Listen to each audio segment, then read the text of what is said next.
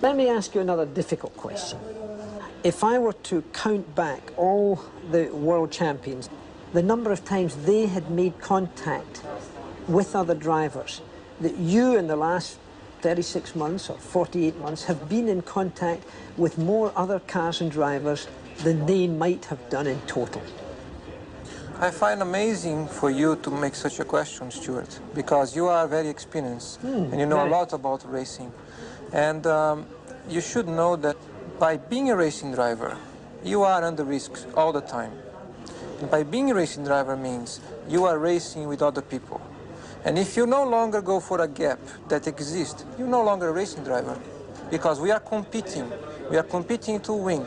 And the main motivation to all of us is to compete for a victory. It's not to come third, fourth, fifth, or sixth. But hasn't that always been the case?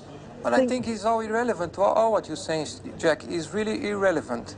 Because I'm a driver that won more races than anybody over the past 3 years. I'm a driver that has been on pole position more than anybody in history. And I'm a driver that won 2 titles in the past 3 years.